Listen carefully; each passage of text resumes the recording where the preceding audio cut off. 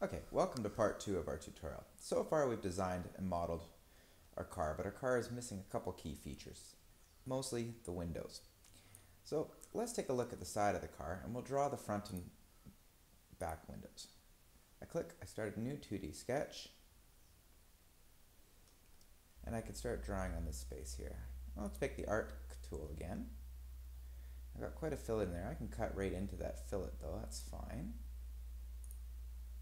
There's the top of my window.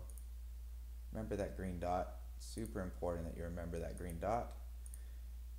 The green dot, just make sure that we've got a closed loop.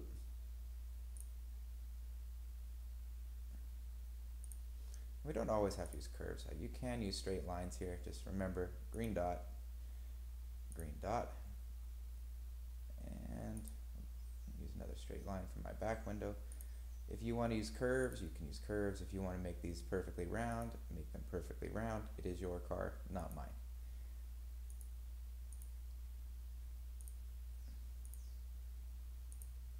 And there's my rear window. Now if you look, I made a big mistake here. I forgot to put my green dots in. So what I'm going to do is just grab that line tool and connect that one to that one. That wasn't a line tool. Try that again. Line, connect, green dot, do green dot. There we go. Looks a little funny. If I hit the escape key, I can play with this window too and just make it exactly what I want. Don't know why everything's moving. There we go. There's my two windows. I click Finish Sketch, and I can extrude these now. So I click my Extrude tool. I click the windows. By default, again, it always wants to create, not destroy. So let's set it to cut. And again, we're going to set the distance here to through all, because we want to cut through the entire car. Click the check mark, and you can see we've cut through with those windows. The next step is to create the front and the rear windows of the car. To do that, we need to create some new work planes. So for a reference, let's take a look at the origin under the model panel. Click on the plus there, and you can see a series of work planes. The YZ work plane, the XZ work plane, and the XY plane. So we're going to go up here, click on that, right click, and make it visible. So now I can see it as part of my project. I want to draw up here though, not back there. So I'm going to use the plane tool again to create a new plane. Click on that, bring it forward to the front of the car, and click the check mark. So now I've got a plane where I can draw the front windscreen and a plane where I can draw the rear one. Create a new sketch on that plane. Now at default it wants to move to the side. We can just rotate that back. Just remember that we did rotate that.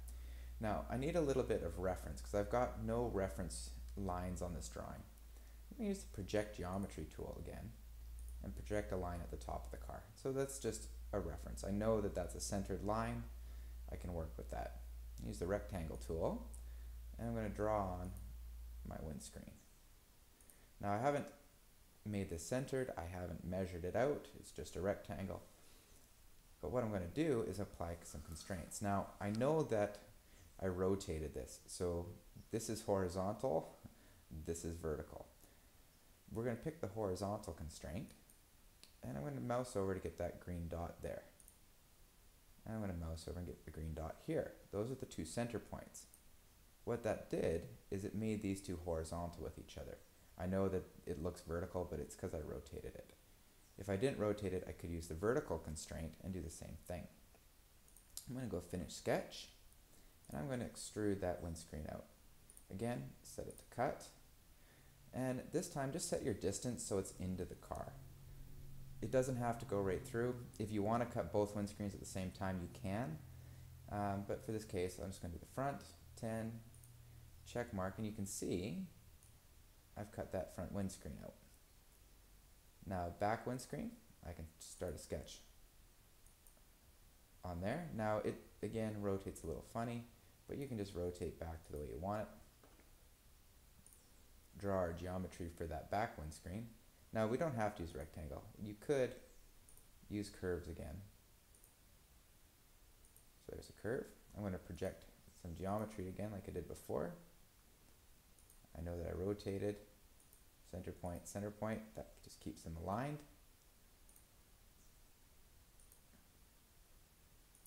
Big hatchback, so big window. There we go. Finish that sketch and I can extrude this out.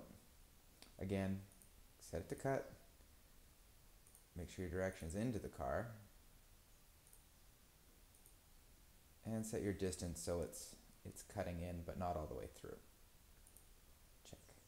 Now I've got these two work planes, so I'm just going to right click, turn off the visibility. Come down here. Where's the other one? Right click and turn off the visibility.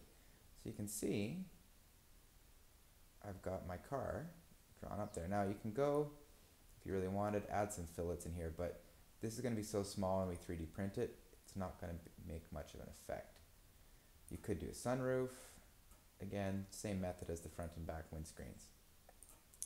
So for this model, I'm going to prepare this right now for printing. I'm going to go to the eye up here in the corner to export, Cad Format. And that's going to take its time. Bring up the Save As window, but here it gives me a Save As type.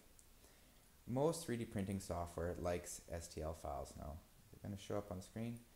So I select STL file, and that allows me to save the part as an STL. Now, a big part, by default, the units, I've already done it here, but the units show up as centimeters. If you do that, you'll have to scale your model before you go to print.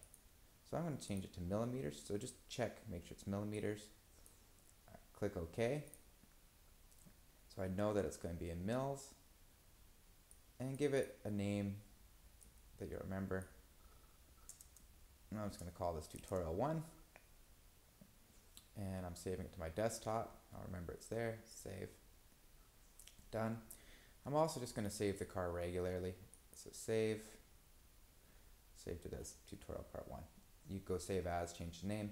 It's always good to save throughout a project. Okay, that's going to be the end of part 2.